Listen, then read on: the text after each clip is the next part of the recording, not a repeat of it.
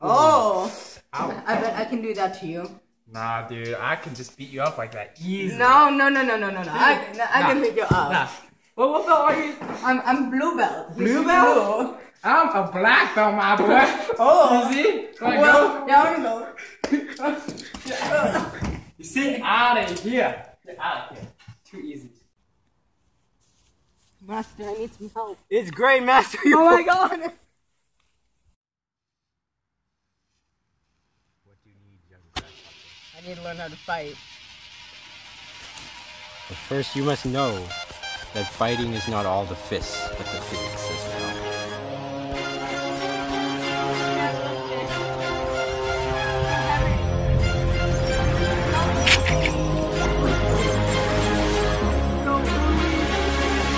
No, I can't get out of it! Oh my god!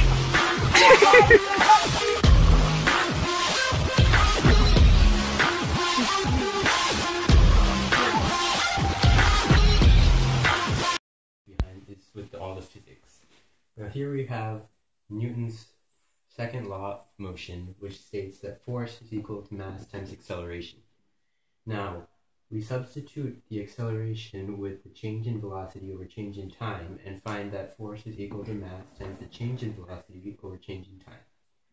Multiplying that on both sides by change in time, we get the formula for impulse, which then we manipulate back to find this force is equal to mass times change in velocity over change in time. Now, this numerator is actually the momentum of the fist, and we're going to assume that in our case of Jason versus Sidhu, that they have the same momentum with a mass of about 0.5 kilograms and a velocity of 10 meters per second. Now, what Sidhu is going to do is he's going to change his time in contact with Jason's body to 0.1 seconds, while Jason is at a large 1 second. Now we find if we plug into this formula that Jason will have a force of 5 newtons for his punch, while Sidhu will have a force of 50 newtons, which is 10 times Jason's original punch. Hey, I want to challenge you to a fight again. Okay, let's go. Wait.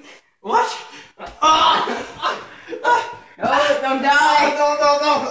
CPR! Mouth to mouth!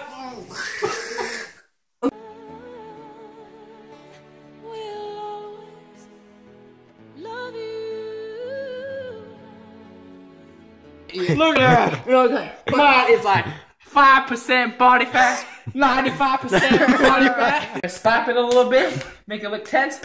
4% body fat.